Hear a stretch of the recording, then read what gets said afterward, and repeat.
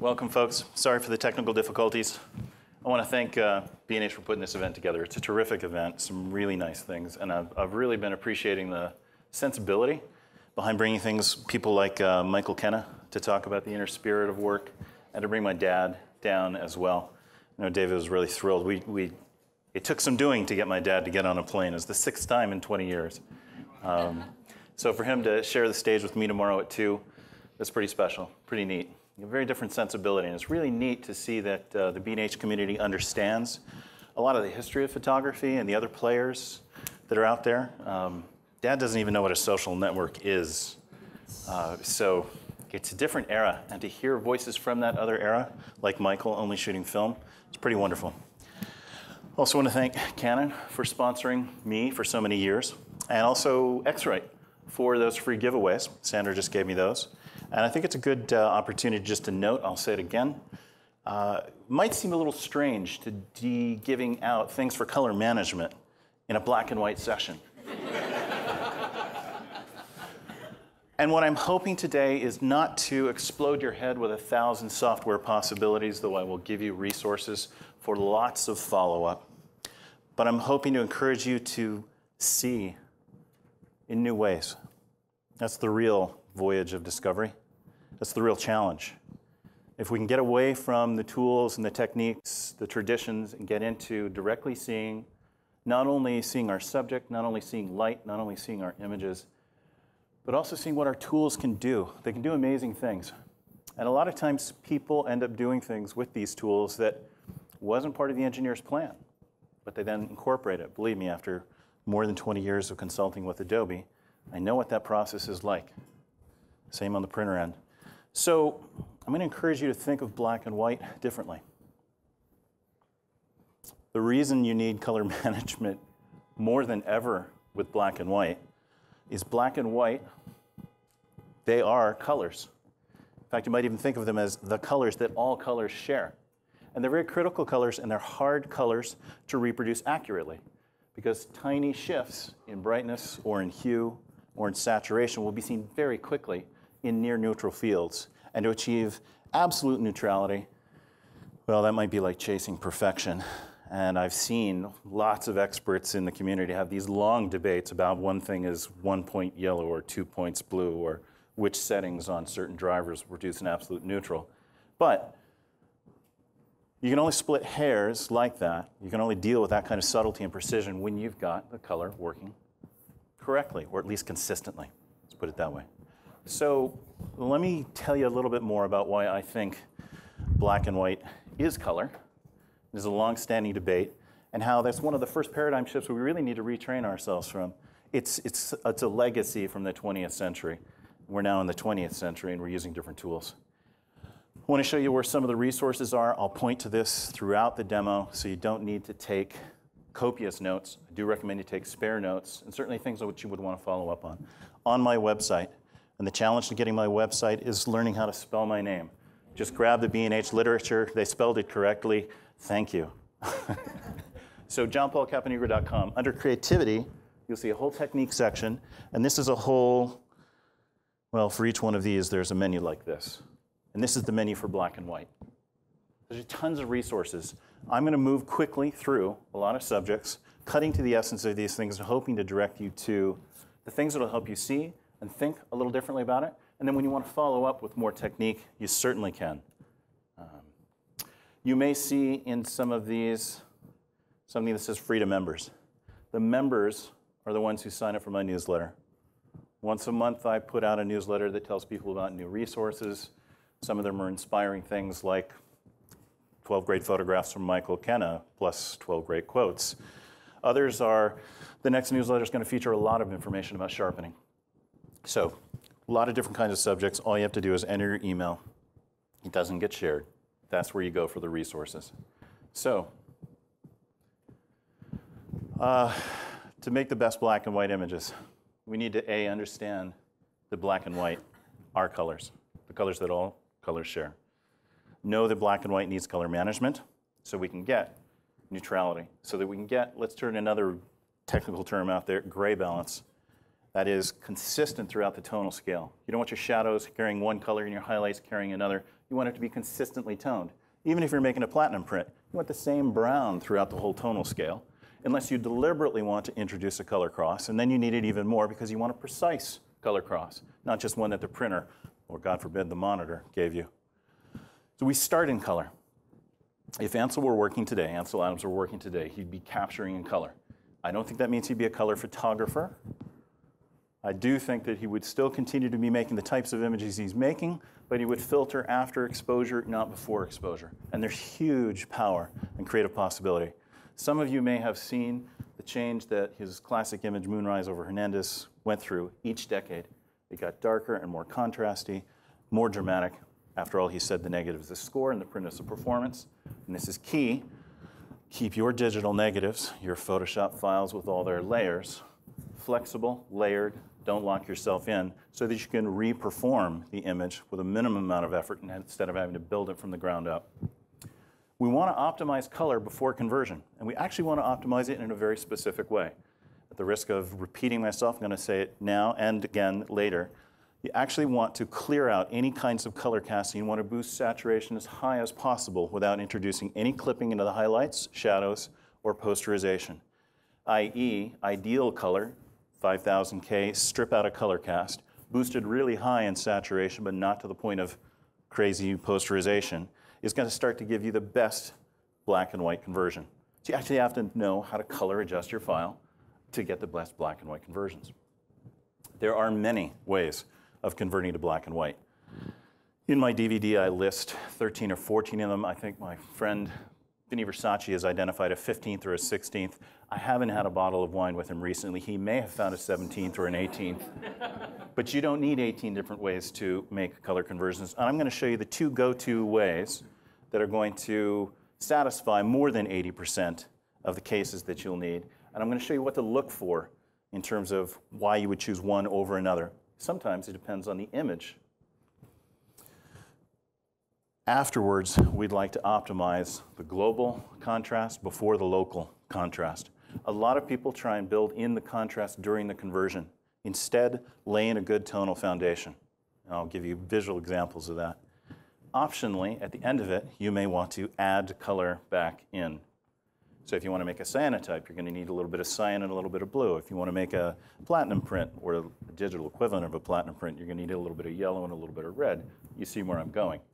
Not all black and white prints are black and white. Platinum prints are brown and white. Cyanotypes are blue and white.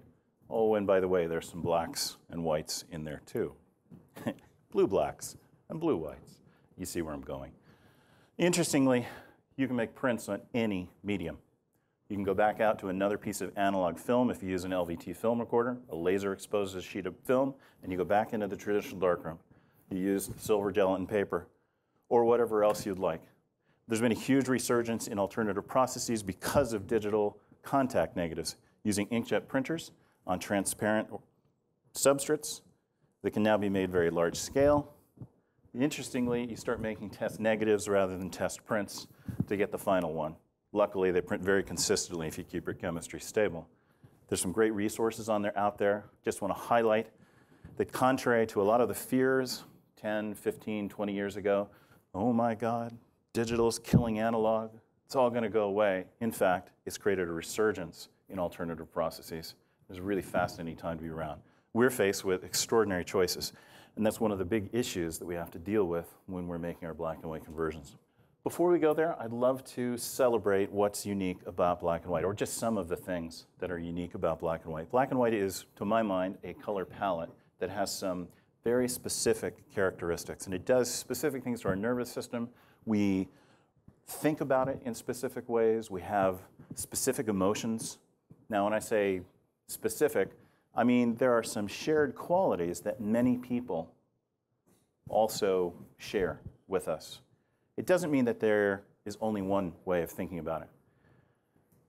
If people have a lot of feelings about black and white, some of them, the past, historic. Remember, there used to be a day where televisions were black and white, and newspapers didn't have color. And so they were more truthful because they were black and white. And that's being shifted. Those are cultural norms that have been changed by technology. But it's quite interesting that it still holds to some degree. Most would consider it the past because it's part of our history. Other questions, neutral, quiet, restful. There's this kind of a settling down. If you look at each of the elements of color, luminosity, which is what we're talking about, black and white, hue, the Roy G. Biv or the rainbow, and saturation, how intense is that color? Is it near neutral or is it very intense and saturated? Each one of those is a quality of energy. Add more of each, you get more and more energy, sometimes too much energy. So by directing all of the energy into one component of color, we create a different sensation. Other times, people will use things like abstract or essential, even ethereal. We don't see the world in black and white. It's a huge transformation. They say some animals see it in black and white. I don't know. They say we only see in black and white at night. Nah, I see color. But the less light, the less color. Okay, there's a lot of interesting dialogue about it, and sometimes you just have to go for the ride because it's not always clear, but there's a long history of this debate, and it even goes into the world of painting, and being informed about it really helps. But I think it's important to celebrate that we really are creating a dramatic transformation in our images. Jerry Ullsman works in black and white, and it makes his surreal composites even more dreamlike. It's a different kind of thing when you get into color. Believe me, I know.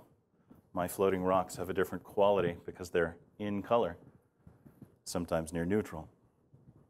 It certainly is more interpreted. So when we create this dramatic transformation, we are exerting some control. Ansel might be using a red filter. We might be filtering our digital files. But the choice to make a very dramatic, dark, contrasty sky is an interpretation. And then the negative is the score. The print is the performance. The photographer is the director or the conductor. So thinking a little bit more about those qualitative aspects are important. Let me highlight one other thing. Our eyes actually use this light and dark to find contours and positions in space. Interesting that the objectness of our perception is often heavily laid by this light and dark foundation. It's also the least relative component of color. In other words, it's harder to get it to shift in context with other colors and in different lighting situations like night. If we turn the lights down even further than they are now, your eyes will do up pretty quickly, more quickly to the light and dark than it will to the color. And of course, your eyes' white balance, we don't have the same kind of equivalent of white balance for our eyes. So what I'm really trying to celebrate is what happens when we go from something like this on the left to that on the right. And there's so many ways to do it, obviously. There's a lot of possibility, even within a simple image that is predominantly blue and white. Same file, just filtered differently. There's more on that on my website if you want to talk about what's unique about black and white, and even some in my color psychology resources about the colors black, gray, and white. They all, by color psychologists, are studied, and they have some interesting shared qualities. So to further that, if black and white is color, this is my phrase. I know Jeff Sheewey loves to tease me when I say, look, if you can see it, it's color. Color is our visual response, and it's important to understand that we're deeply involved in that visual response. There's the light, the object the light is being reflected from, and there's the observer. So in that sense, color is an event because color is what happens up here. We have this tiny little slice in the electromagnetic spectrum called visible light. There is more out there, so they tell me. If we broke all this color, our visual response, what's going on in our eye and in our brain, a lot of the color interpretation happens by interpreting the data our eyes deliver to our brain at, I think it's over 1 billion impressions per second, but at the risk of understating it, hundreds of millions of impressions per second. We filter a lot of data out, and we interpret it. We grab onto the stuff we think is significant. We dump the stuff that we don't think is as significant. So we look at color. It's useful to break it down into 3 different elements. Color luckily only has 3 elements. Hue, the one what you usually think about, oh, that's color. The Roy G. Biv, red, orange, yellow, blue, indigo, violet. That's often plotted as a circle. Saturation, how intense is the color? As you get further out, you get towards, I'm plotting the chromaticity diagrams of a given device, like a monitor or a printer, or even the human eye. This one happens to be lab, what the human eye can see.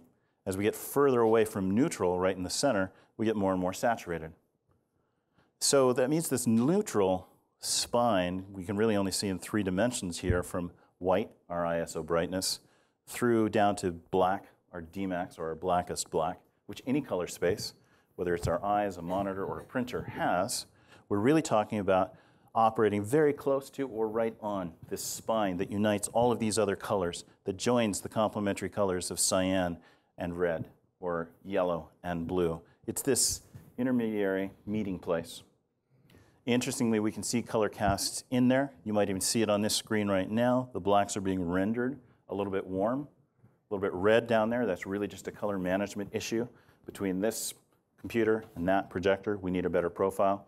Spend a little time, we can get a profile to make sure that renders absolutely neutrally. Same kind of thing that you're dealing with when you're trying to make a print or when you're viewing this on the monitor. Luckily, my monitor looks neutral. Start there. That's what you need that I1 display 2 for. If you don't have a colorimeter, please calibrate your monitor. One of the most important things is setting the brightness of your monitors appropriately. For accurate prediction to print, set it to 100 or even 90. The default is usually 120 too bright. When people are saying my prints are coming out too dark, that's one of the reasons why. All right? So all hues share this, and there are many types of black and white, from neutral, which might be close to silver gelatin, to a warm tone, which could be a warm toner with silver gelatin, or it could be platinum, to cyanotype, or even cross-toned, let's say chlorobromide papers. A lot of my thinking got developed by being in the darkroom with my father. And I remember one day when he was showing me these different papers and chemistry that he was using. I said, Dad, why are you printing the same image on all of these different papers with these different chemistries? I mean, it's black and white. I said, no. There's a lot of color in black and white. Look at this one. Can you see the trace amount of warmth in the shadows here? And can you see how this one over here has a cooler rendition? And you see how it's changing the spatial relationships within the image? Suddenly my eyes were opened. I no longer looked at black and white as just black and white, but there was this rich world of semi-neutrals, and I saw that it did things to my image, all images, were quite unique and quite interesting. Interestingly, the ability to reproduce these accurately is extremely important. If you have a color cast and you see it in these grayscale ramps that you'll often see, they're really good for testing. Very often that will also be present in the color field, but you won't see it because all of that other saturated color is overwhelming it. But when you clear out that color cast and get down to that neutral quality, you're going to see all the other colors more clearly. And of course, it's really important that you not introduce color casts like this unless you meant to do that, to quote Pee Wee Herman. Because if the printer gives you this when you were expecting this, or you see this on your monitor when you're trying to print this, Houston, we have a problem. B&H, we have a solution. X-right. Okay.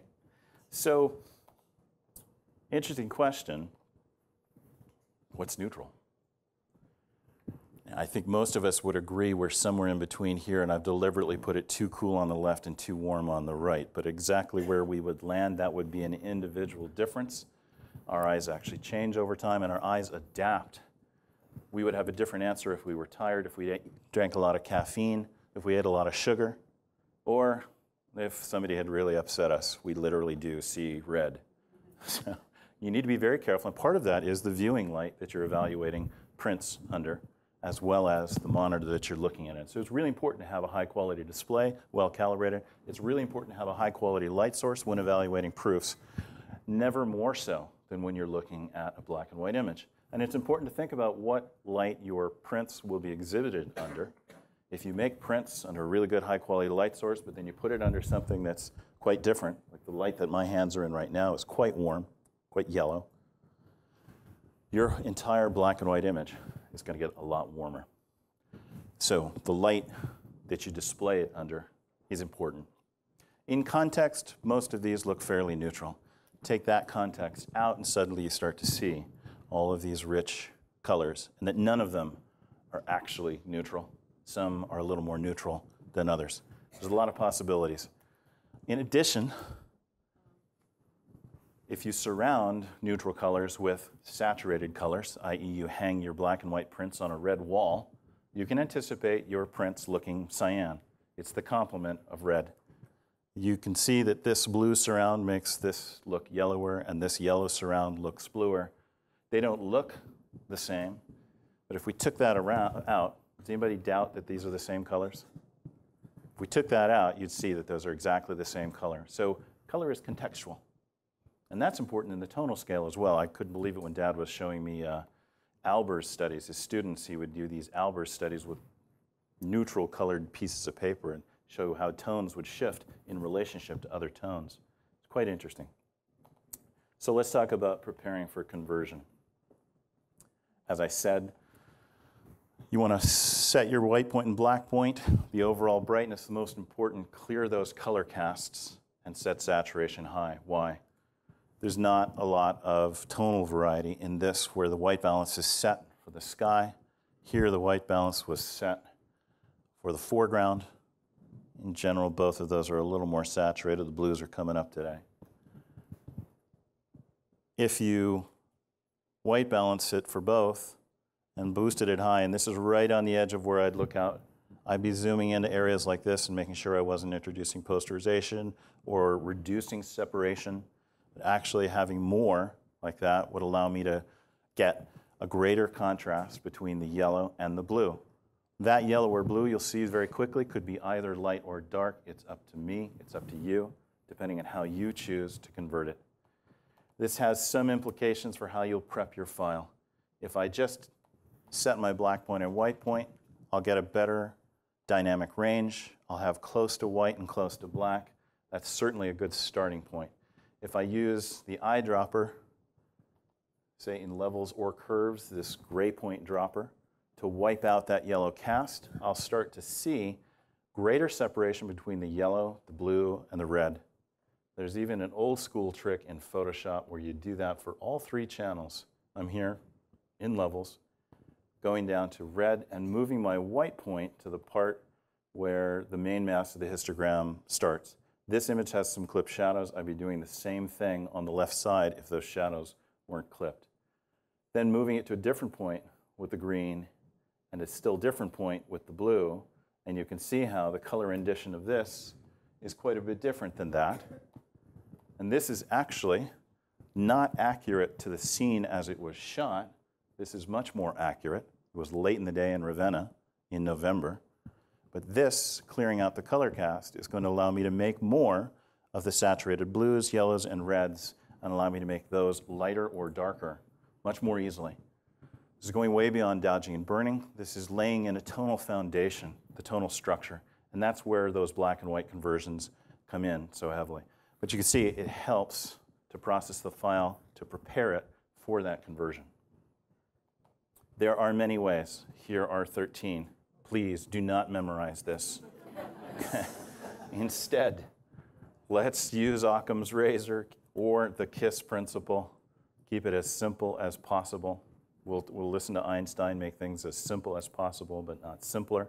And we'll talk about 2 or 3 go-to ways.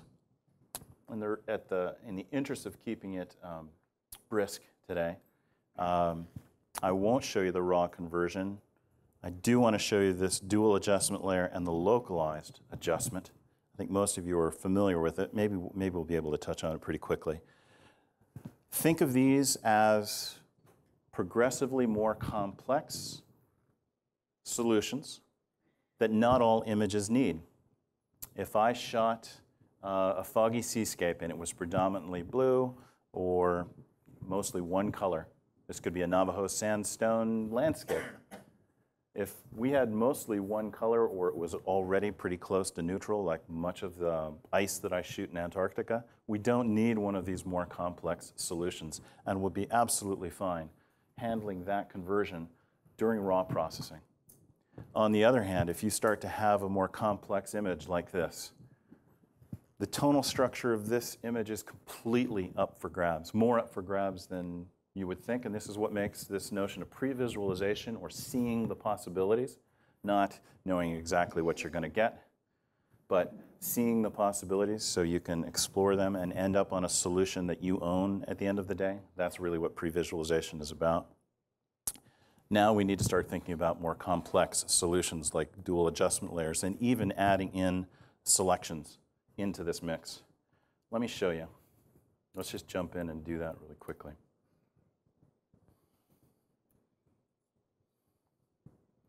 I'm doing this, I'm in Photoshop. If I were in Lightroom or opening up the image through Bridge, when I got into Camera Raw, I wouldn't be in Photoshop, I'd be coming out of Bridge. Under our HSL sliders, you have this convert to grayscale, and it'll come in with this default set of percentages, which will allow you to change certain colors, and you can even come in and scrub on some of those colors as well. So all of my reds move, all of my oranges move. One of the useful things about this is if you were to do this with a dual adjustment layer that I'm going to show you, notice in the next set that I'm going to show you, you won't have an orange and an aqua. Those extra two sliders allow you to split the difference between closely matched colors, which can often be very important. And you see what's going on in the test strip to the right with all of those colors. You can see how with the aquas I'm able to move certain colors, and the greens I move other colors. And that's going to allow me to get contrast, to assign a brightness value to those specific colors with more precision, and I can get more separation between closely matched colors. That's where you need the more advanced techniques. What I can't do with this is I can't make a selection to just adjust this piece of paper. I'd have to do that in Photoshop. If I think about making a black and white conversion to one small area of an image, I'm instantly thinking I'm going to be doing that in Photoshop, because Lightroom has limited masking, doesn't have the ability to make this kind of mask. Same with Camera Raw, and I can do that brilliantly in Photoshop. You'll also notice that while I can explore my options by moving these sliders, I've very often lost what I originally saw in the color image, and I recommend having a color version of the image in your field of vision while you're making the conversion so that you can see what the possibilities are. Like, I'm going to duplicate this file. Several methods of dual adjustment layers. The one that I prefer the most is using the channel mixer, which basically will mix all of the channels to be the same when you check monochrome. And it comes up with the default conversion, which you would get if you made a grayscale conversion. Please don't do that. You'll eliminate your future flexibility. You'd only want to do that when you're sending a derivative file out to a specific device like an offset press, or we're making a negative on a particular kind of device. Otherwise, you always want to preserve your color. You don't want to convert to grayscale. And that's true when you print it as well. You want to print your RGB layered file directly to the printer. In this case, what I want is an extreme conversion. I want to go for broke. Honestly, it actually doesn't matter in most cases which one you choose. So I'm just going to come in here and make sure that these guys add up to about 100%. If you do a lot more than 100%, you're going to clip your highlights. They'll blow out. If you do much more than that, you'll clip your shadows. You'll also gray down your highlights. Generally, you want some combination that adds up to 100%. Here, I'm just choosing one channel because I know I'm getting an extreme adjustment. But I don't plan on sticking with that adjustment. We're calling this dual adjustment layers because we're going to use another adjustment layer on top of this. We're going to break the norm of our workflow, and we're going to come back and make this adjustment layer below. So I'm coming back to my layer here, and I make a second adjustment layer. Yes, this technique is only 2 adjustment layers. And I'll repeat that in just a second. But first, I'm going to get hue saturation. So why would I get hue saturation? Well, so I can do this. And now can you see how I can visually explore hundreds of possibilities very quickly? And I can see that with this image, I could choose either a dark ground or a light ground, dark pieces of paper or light pieces of paper. And in fact, the light pieces of paper are light at different settings. Different pieces of paper are light at different settings, which would indicate to me that if I wanted them all light on dark, I could get there. Let me show you. It's amazing that you can get there from here. If you wanted dark on light, you can also get there from here.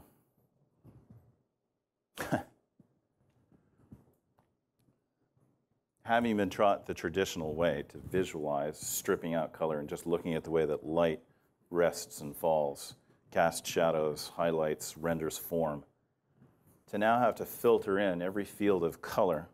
When I put on this black and white conversion filter and I look at this room, I instantly identify the saturated shirts. All you guys and girls with red shirts can now either be light or dark. There's a couple of spots of blue in the field and a couple of yellows that could go light or dark. See, the whole structure is so variable that when you look at an image like this, you really have to say, look, there's hue, there's a fair amount of saturation. That area can be either light or dark, nearly white or nearly black, or anything in between.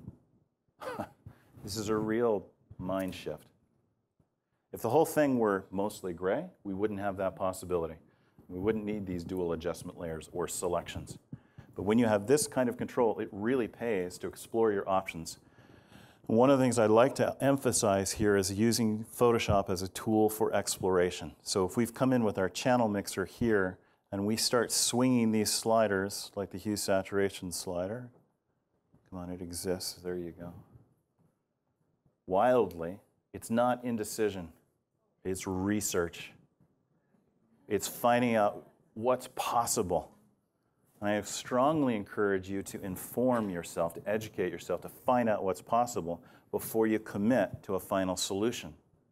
There is no one right solution. Remember, we don't see in black and white. Very few things in the world are truly black and white. There are a few, but we see in color. So why not decide to change one piece of paper and make it lighter than the others? How would I do that?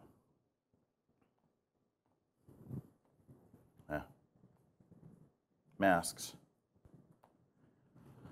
Okay, so I'm going to have to take a little bit of time. I've already made these masks ahead of time. This would take a few minutes, maybe half an hour, to get it done just right. I'll encourage you guys, if you're not sure that this image is going to work or this solution is going to work, just make a rough selection. Don't spend a lot of time making the perfect selection. Find out what's possible.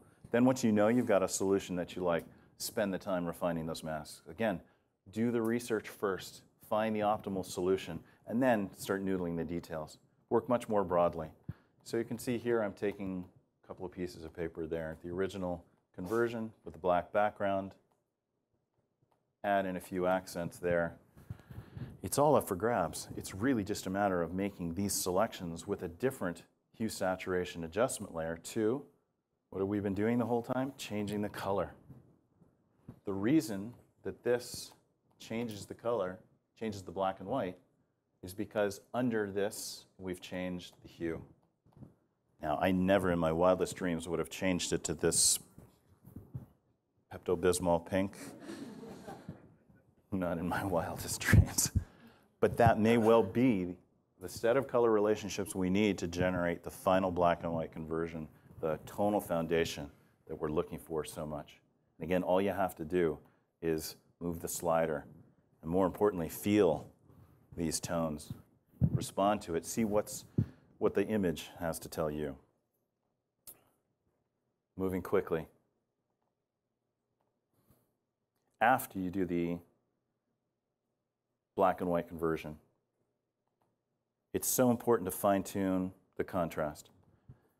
If any of you are suffering from curves, and I know many of the folks that come into my workshops, either for printing or even in the field, do suffer fear of curves. Remember, it's what the traditional darkroom was all about. It's actually like the go-to tool.